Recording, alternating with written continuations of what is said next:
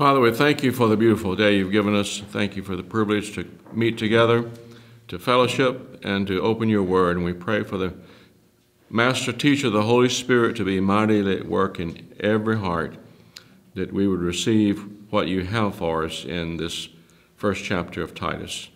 And for this we pray and give thanks in Jesus' name. Amen. Okay, good morning. We're in Titus chapter 1, starting with about verse 6. We were going to start with the character qualities that are set forth. Titus was to appoint and or to ordain elders in every city. And what kind of men would he be looking for? And that's what we find here. So let's start with a question. And there may be more than one way to answer this. I'm sure there probably is. But we'll ask the question and see what you come up with. What would you say is the greatest need in the lives of most church members that you've ever met? What would you say is the greatest need that in the lives of most church members that you have ever met? We would miss a great lesson if we only look at these verses as qualifications for elders. Elsewhere in the New Testament, all of these are things that are listed as the character qualities that are called for in every Christian's life. So, what is the greatest way we can witness to a lost world around us? By demonstrating Christ-likeness. By this shall all men know that you are my disciples, if you have love one for another. So it's godly Christian character would be a way to say it as well. So the words of our lips in giving the gospel, passing out the tract, we need to be revealing and modeling what the tract, what the preached sermon, what the Bible study, the testimony that we've given. We need to be modeling that. So, another related question, when God goes looking for men to set before a congregation for special purposes, elders, deacons, whatever, what does God look for? Does he look for the gift of gab, seminary degree? Nothing necessarily wrong with that. But what is set forth here to equip us for effective Christian service is what is given here in 1 Timothy chapter 3 and here in Titus chapter 1. So we need servant leaders who are called upon to display Christian character. And then we need the whole of the Christian life is to manifest, to be a witness for Jesus Christ, right? So why would it be okay, or why would we say, well, now, if you're going to be a pastor or an elder or a deacon, yes, those people should be working on these, but I'm not even a Sunday school teacher. I don't sing in the choir, attend, but I don't need to worry about all that stuff too much. Now, that's the way people think. I remember a fellow that came to the Lord many years ago here, and he started really just going gangbusters, and he was involved in home Bible studies, and he was witnessing to people where he worked. And some of the people came and said, what are you, a preacher or something? Now, on the one level, that was a compliment, but on the other level, that was a very bad reflection on the Christianity that these people had witnessed before. You're living on a level that we're expecting a preacher. What are you, a preacher or something? And they should say, well, what are you, a Christian or something? So, and it's not, you've heard, maybe heard the statement, preach the gospel, and if necessary, use words.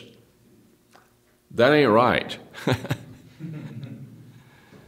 Yes, preach the gospel with your life and use words. It's not either or here. So, in these passages, we're looking at character qualities, ways in which we can model the life and ministry of Jesus Christ to a watching world. And in the passage in Timothy 3, you have a list for both deacons or elders and also for deacons. And here in Titus, the focus is on elders. So, but as we go along this morning, I want us, and we probably will go into the next week, Lord willing as well, I want us to focus on what is God saying to me? And how does this relate to me? This character quality that is set forth here, how does it relate to me where I live in my family and the place where I work? So, if we sit at the feet of Jesus, these are the things that's going to be coming out of our lives. So what's the first thing that is stated here in Titus chapter 1, verse 6? Well, you say, well, that depends on what translation you have. So, if any be blameless, is how the King James puts it. What does that mean? Does that mean, okay, you've got to have no sin? Well, the Scripture says if we say we have no sin, the truth is not in us. If we're still living under the lifestyle dominion of sin, that's a problem too. If Romans chapter 6, sin shall no longer have dominion over you. And so this is not just a balance or a compromise of the two, but it shows a pattern of life, and some of the other translations may help. If anyone is unaccusable, you may have been accused, and rightly so, but you went and made it right. You came to that person and said, you know what, when I did or said so-and-so, I was wrong. Will you please forgive me? So now there's no unfinished business. There's nothing that you've not made right. No one can legitimately say that you wronged them and didn't make it right. So this is what it means to be blameless. A great hindrance to that is we feel like the other person needs to move first. I mean, after all, I might have lost my temper and I might have said and did so-and-so, but they did it first. Well, what they did doesn't matter. I mean, it matters between them and God, and it matters for the testimony of Christ, but it has nothing to do with what you or I are supposed to do. Regardless of what the other person has done, I'm called to be blameless before the Lord. Another translation is above reproach, unquestionable integrity, or reputation beyond reproach. So, I've sinned, but I've confessed it, I've forsaken it, I've exercised myself to have a conscience clear before God and before all men. Remember that was a position of the Apostle Paul. So that lets us know that the great Apostle Paul had to fight spiritual battles. I exercise myself. Here's an athlete's word. I mean, this is no light thing. I exercise myself to have a conscience clear before God and before all men. Now again, if I'm going to have a godly Christian witness to my wife, to my children, to the people I work with, then I've got to think in terms of being blameless. Now, who are the people in your life, and I'll have to ask myself, who are the people in my life where it's the most difficult to maintain blamelessness? Your own family. Huh? Your own family. Your own family. A lot of reasons for that.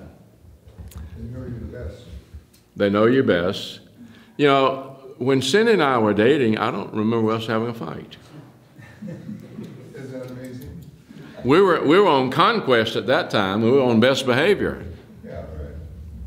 And none of this, I do not remember any of this being deliberate. We were ignorant of the ways of God. That's not an excuse, it's just a reality. And most couples, when they're dating, they are on their best behavior because they don't want to lose their sweetheart. And so then they get married, and now I can be who I really am. Surprise,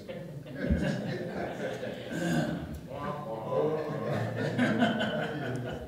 So we royally, not immediately, but we royally began to destroy one another. We found out we were radically different from each other. And at that point in our lives, we didn't have the tools to handle it. Well, excuse me, we had the tools in Christ, but we were not using them. And God in His mercy kept us. And one of the things that kept us above all else was this underlying reality that we'd made a covenant, for better, for worse, for richer, for poor, to death do part. We did not have an exit. If you give yourself an exit when times get tough, you'll just slack off because I don't have to do this anyway. But if you're living with a passion to please the Lord and you're wanting to be blameless before Him, whether it's your wife, whether it's your children, whether it's someone you're in business with or a neighbor, then this affects everything. Yep. So this is why this is first, because this encompasses everything else. If I'm slack on these other character qualities, I'm losing blamelessness. I'm going to cause reproach. So this is an excellent way to begin. Turn in your Bibles to 1 Peter chapter 2. And let's see this in the context of some scripture. 1 Peter chapter 2, verse 11. And I'll read it from the King James and add a few other amplifications along the way. 1 Peter chapter 2, verse 11. Dearly beloved, I beseech you as strangers and pilgrims, aliens and exiles. We're not home. We're in a foreign land, and but we're on mission. We're representing the King of Kings. Abstain from fleshly lust, which war against the soul, having your conversation or your conduct honest among the Gentiles. You have any Gentiles in your world? That is, heathen, people who do not know the Lord, no matter their nationality. And we're to maintain good conduct, a good manner of life in their presence, because they're people to whom we are to be witnessing. And there are a lot of these people who absolutely make us furious. Excuse me, we allow them to make us furious. And they do things and require things that we don't like, and it's the easiest thing in the world to criticize and to lose focus as to what we are here for. So, again in verse 12, having your conduct honest among the Gentiles, that whereas they may speak evil against you as evildoers, they may by your good works which they shall behold glorify God. It may be in the day of judgment before they'll ever admit it, but sooner or later they will have to admit that they were witness to. They saw Christ because they were in your presence. Another translation says, they may learn as they watch from your uprightness of your conduct, and from learning from that to praise God in the day of visitation. So submit yourselves to every ordinance and all of that, and there's a whole wonderful section here. Let's go on down to verse 19 or verse 18. Servants, be subject to your masters, not only to the good and gentle, but also to the froward. That's not a word we use. The unreasonable, the cruel. For this is thankworthy, if a man for conscience toward God endure grief, suffering wrongfully. I had a dear friend who called me recently, and I've been to his house, but I've not been into his inner sanctum. He lives on 4 acres, and a part of his house is built kind of on a hill, and a lot of it is underground. And it might take a pretty good sized truck to empty out what's underground. All the ammo and the guns and all of this. And so he was asking me what guns I had, and okay, I have a 20 gauge shotgun. What kind of, tell me about the shells. Well, those are no good. They wouldn't help. You need to get this kind of shell. Plus, within a few months, it could be longer than that, people are going to be coming to your door. And you have to make a decision about whether or not you're going to defend your life. And I understand this gets very tricky, and there's a role in place for defending your family and all that. You can get into places real quick where you're called upon to do something that you otherwise would not want to do. But in all of his conversation for about 2 hours, he finally came around and brought up the occasion where Jesus told his disciples, if you don't have a sword, get one. And then he put the guy's ear back on where Peter had slashed it off. And I waited, I'm just listening, and he was talking about, this is what Jesus said. And I said, friend, this is exactly right, but have you ever thought about this? In all of the book of Acts and in all of the epistles, nobody in the church ever took that passage as a call to arm themselves, and when the opposition came to take life, they were willing to have their life taken, but they did not take life in order to preserve their life.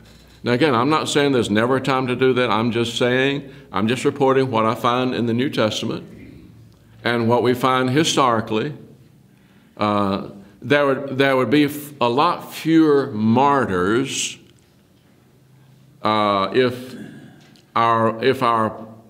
we're going to model and say, okay, let's get the best weapons and let's shoot them before they shoot us. You remember there were some guys who went down to South America. They flew in and they would take the gospel, and they, unlike some other missionaries, had no guns. And the natives killed them all. But that's not the end of the story.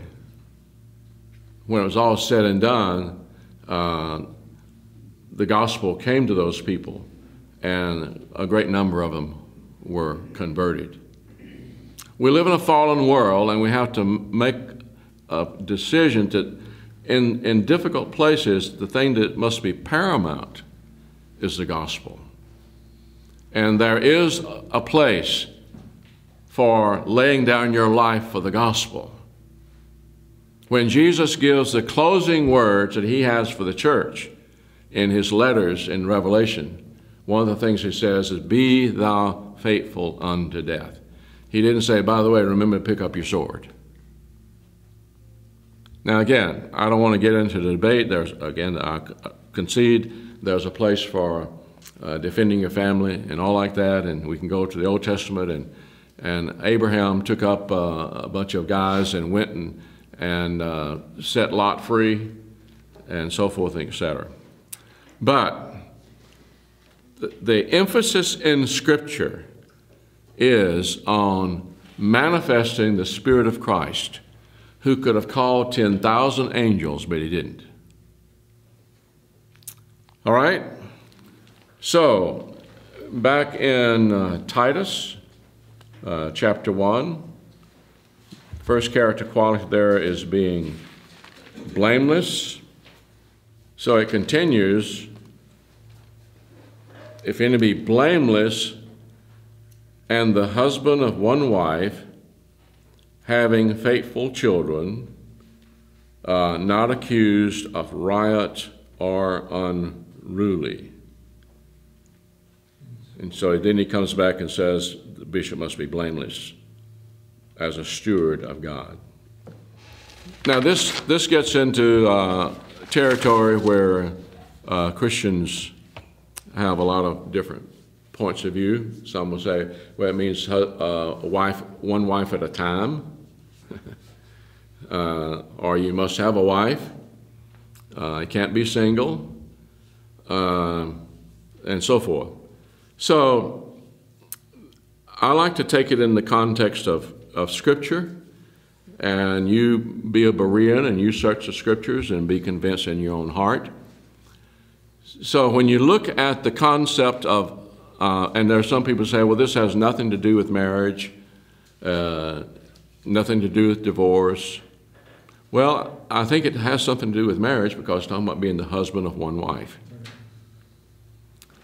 And the reason I would reject just being a statement against polygamy, because even though there was polygamy in the Old Testament, God never ordained it. God never set it forth.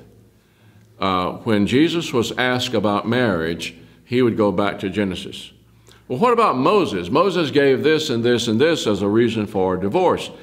And Jesus said, he did that because of the hardness of your heart, but in the beginning it was not so. One man, one woman for life. The Apostle Paul in 1 Corinthians 7. Can you imagine the disarray of marriage and family at Corinth when you understand the wickedness that was going on in Corinth? And so here these new converts, they were coming into the Christian faith from all kinds of scars and backgrounds. And there are a couple of things in 1 Corinthians 7 that are debatable as to how they are to be interpreted. But what is not debatable is that he lays the foundation. He says, well, he goes back to Genesis as well. In the beginning, here's how it was. God has never changed his mind on his pattern for marriage. One man, one woman for life. Is there the possibility for a widow or a widower to be remarried, to marry someone who is a Christian and so forth? Yes. But so here he's giving one of the qualifications for pastors, elders, and also for deacons is that they have their marriage in order. Now, why would that be important? Well, you go to Ephesians chapter 4, or it's chapter 5, Ephesians chapter 5, and you remember that the Holy Spirit has the Apostle Paul saying, husbands, love your wives. First of all, and maybe you like this, maybe you don't like this better, the wives came first, and there's more actual words to her section than ours. Wives, submit to your own husbands. Oh, but in front of that, he's already said, submit yourselves one to another in the fear of God. So submission is not exclusive for the wife. We are first of all to submit ourselves one to another in the fear of God. So then for the husband, it says, you're to love your wife even as, in the same manner as Christ loved the church and gave himself for it. And Philippians 2 talks about how that Jesus left heaven, came all the way down, and submitted himself to the cross. So this wonderful word of love has submission in it. This is not a penalty. It's not a chain around the neck to like you got let's say you have a dog or a puppy and you put him on a chain and you walk off and he can only go so far, and so that's how you control him. No. This is a love word. This is a word of great power and effectiveness. Where would we be had not Jesus submitted himself to the cross? Oh, and what were we like? While we were yet enemies. And I'm being honest with you, people will disagree with me. That's okay. But I find no provision in the Scripture for the deacon or the elder to be one other than one who, by the grace of God, can model the relationship between Christ and the church and model that which was God's intention. Here's a person who's going to be leading as a servant leader. They need to be able to model God's intention. Now, the person who has scars in their past, part of the scars being a former marriage, and maybe 2 or 3 or whatever, now they're walking with the Lord, you can have a wonderful ministry and testimony of God's grace, of grace greater than sin. You're not a model of God's original intention. And what I plead, and I seldom ever find, as I say to people, okay, so you have previous marriages in your life. First of all, make sure you clear your conscience and you repent, and you, so far as you can, make any kind of restitution if that's a need. Make sure you forgive and all of that. And then no longer blame. It's so common. I don't think I've ever met anyone who walked into my office and they're having troubles in their marriage and they have previous marriages, and I've never yet heard someone say, now I want to just say, yes, I've had a previous marriage and it was my fault. Or it was mostly my fault. Or it was our fault. It's always, it was their fault. And well, that doesn't bring any glory to God, to be blame shifting. It's a wonderful day if you have a previous marriage in your life to say, you know, back there, we blew it. We messed up. We didn't follow God's way. We were not Christians, or we were Christians. Doesn't matter. The point of it is, we partook of God's institution and we blew it. And I can't speak for my former spouse, but I can say by the grace of God that I have humbled myself and repented, and I've gone to my former spouse and said, you know, I did it and said so and so, it was wrong, will you please forgive me? And in the present marriage, to have a no exit policy. In this present marriage, I have no exits other than death. That don't mean killing him, it means a natural death. So what this does, so far as the ministry of the church, you have, by the grace of God, people who, in their mind and heart and in their practice, are modeling the love of Christ and are modeling what God has done. What did God tell Hosea? I want you, here's your wife, she's left. Her second child, your second child means I'm not sure you're my child. The third child's name means you're no son of mine. But then she got into just total harlotry, slavery. She's on the slave market. Hosea, I found your wife. She's over across town in the next city or whatever, and she's being sold today. Probably again. And your assignment, Hosea, is to go and buy her back and love her. You say, that's impossible. Well, I hope it's not impossible, because if it's impossible, then you can't have any salvation, because that's what God did for you.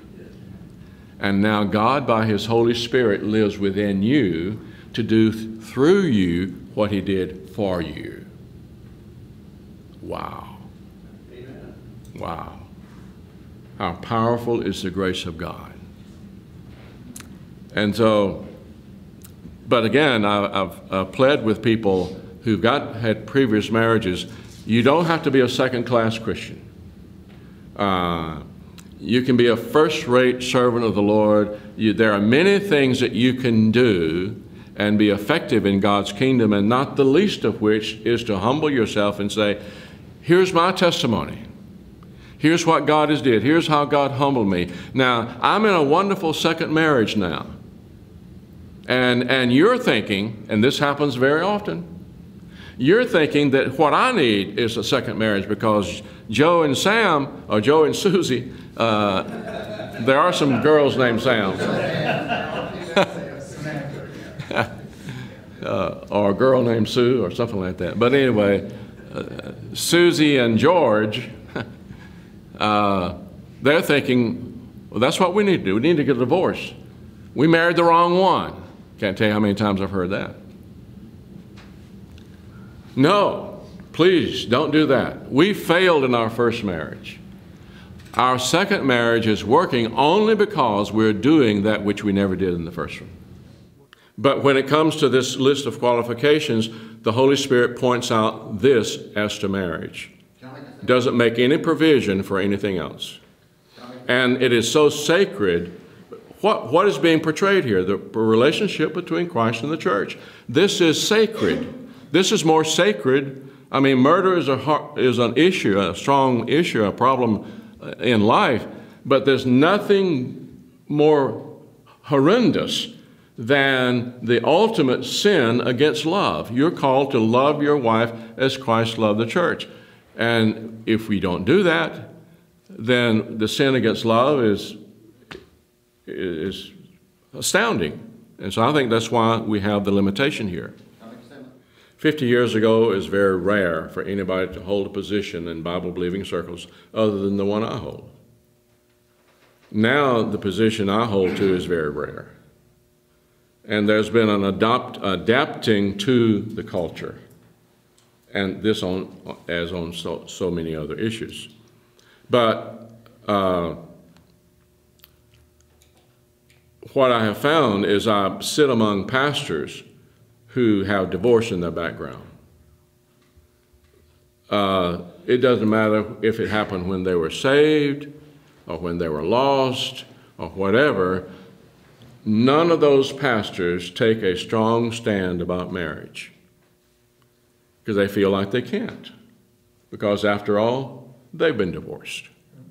And I've never seen a pastor but that affected how they treated marriage and how they treated the qualifications for elders and deacons.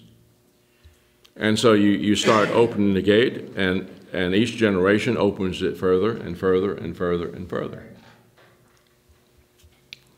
So again, I know that everybody's not going to be on the same page. I love you. I hope you love me. But I cannot in good conscience before God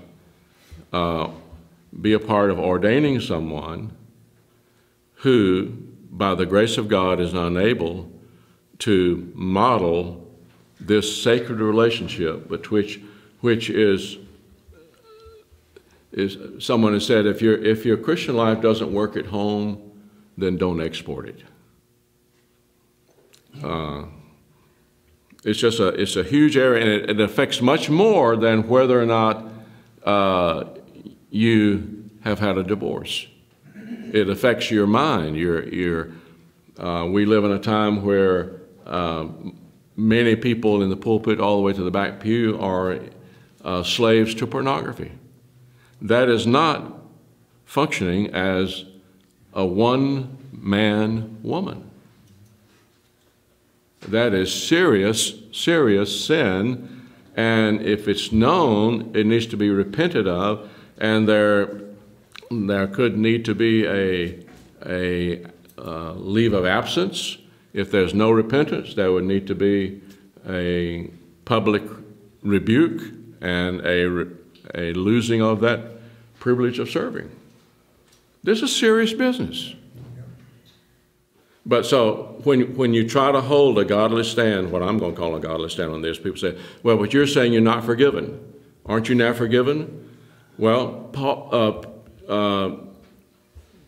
King David was forgiven, but he limped, and there were things he was not allowed to do.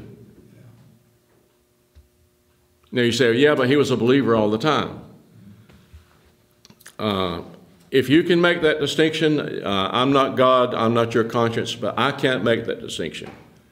Here is whether you're saved or lost, you are taking part of a sacred institution that goes all the way back to Genesis. And as a pastor or as a deacon, you should be able, by the grace of God, to model that divine institution, one man, one woman for life. If you can't, there's still wonderful things you can do. You're not a second-class Christian. There's just something you can't do. There are many other things that you can do. You can preach, you can teach, you can do many other things. You can't be a deacon or an elder, at least at this point in this local congregation. In most places you can. In fact, we had a number of years ago, we had a family that moved in and they were visiting. They really liked the church. He'd been an elder in another church. And when he found out our position, he said, well, I'm not coming back. He wanted to be in a church where he could serve as an elder. Well, that's between him and the Lord. We couldn't change our position in order to get a good member. So the danger of taking the other position is that everywhere I have seen, people ultimately will water down this thing, and it doesn't stop here. It just keeps going, keeps going, keeps going. It's almost like the only person who is assured. It's just quite a different thing. But one of the things that kept me from ever drinking alcohol was I was afraid that if I ever took the first drink, I'd cross a bridge and I might not ever stop. Of course, I had in my background, I never saw my father drunk, but he was quite a drinker before I was born. And then both of my brothers went down the road big time. And I was deathly afraid. And I'm grateful for that. I'm grateful of sitting in a Sheraton Inn in Delhi, New Delhi, India, and you walk in and here's this big cabinet, and you open it up and there's every drink known to man in there, I guess. And I'm fiddling with, I wonder what this tastes like. I'm 7,000 miles away from anybody who knows me. I had some curiosity, but immediately I had fear. If I crossed that line just out of curiosity. Now, that was a different ball game than when I was in Spain and at communion, the communion drink burnt all the way down to my toes. It was not Welch's. But see, I was not trying to dilly-dally with something that I'm going to get some pleasure from. So there was no temptation there whatsoever. Regardless of where you come down on this issue, you and I have to understand that in the fine-tuning of it, we may be at a little bit different place, but that it is impossible in the day in which we live to take this too lightly. I mean, we just can't. Marriage and family is under the bus. And everywhere you turn, there are enemies to the home. And everywhere you turn, there's some voice wanting to give you justification for doing something that you have no justification for. So, take full responsibility. Ask for, give, receive forgiveness. Rest in that forgiveness. and go forward as serving the Lord. Again, it's important because it's God's original intent. There's something more to marriage than marriage. Ephesians 5, he talks about the act of marriage, and he says, but what I'm talking to you about is the relationship between Christ and the church. So these are strong exhortations that the pastor, the deacon, or the elder should be able to portray the sacred mystery of Christ and the church. What a high calling. So, and just apart from the whole issue of deacons and elders, I want to just say one other thing. There is another issue in all this. People say, yes, okay, you have that position, but what you need to understand is that God himself is a divorcee.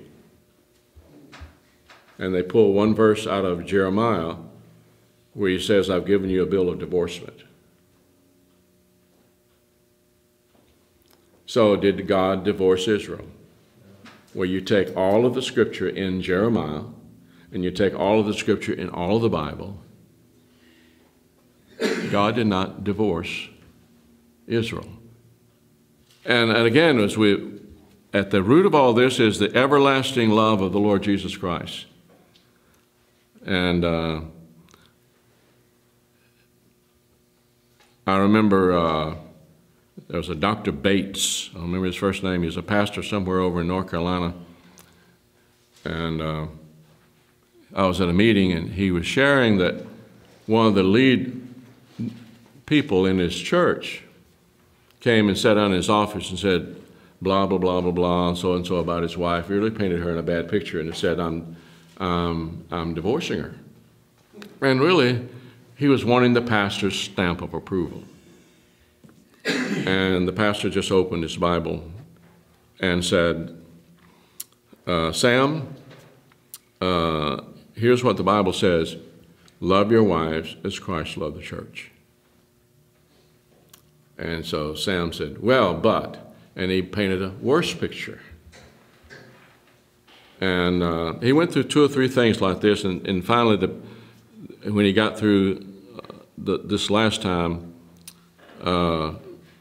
the pastor opened the Bible to some of the words of Jesus. It says, love your enemies and pray for them and bless them. And it sounds like to me from what you're describing, if your wife is as bad as you say she is, she's an enemy. Go home and love her. The Bible just didn't give any exits just because things were tough. And it's a wonderful day when you don't give yourself exits from the clear will of God. This is not about what they've done or what they've done to you or whatever. It's, Lord, what are you saying in your word to me? How can I honor you? How can your name be glorified through my life as a result of my response? And let's be honest, that doesn't set well with us. Because we are so sure that what the other person has done to me should have some impact on giving me some leeway to respond the way I want to respond. Their flesh, the enemy would use it to ignite my flesh. And I want to pay back. You hit me, I want to hit you back. Kids on the playground, except I want to hit you a little bit harder. There's a place outside of Dayton, Tennessee. It's a little unincorporated village. It's called Evansville. I've often wondered who named it and why.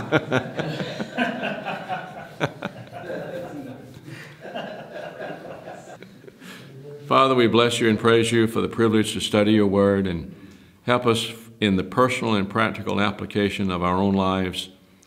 And on some of these things where we come down in different places, we all have to land at the place of, Lord, I want to glorify you above all else. And if you want me to change, I'll change. But most of all, Lord, I want others to see Christ. And I want to be walking in a path of laying down my life for others, because those are the paths that Jesus walked in. We're to walk in the steps of Jesus. Help us to have grace for it. Each of these men here have unique circumstances where it is very difficult for them, even as I have things in my own life. And we ask especially for grace in those areas to glorify you. Father, this is a battle. It's an ongoing battle. We have to put off the old man, put on the new. We have not yet striven unto blood, striving against sin. Help us to look upon Jesus and be increasingly transformed. And we bless you and praise you for it in Jesus' name. Amen.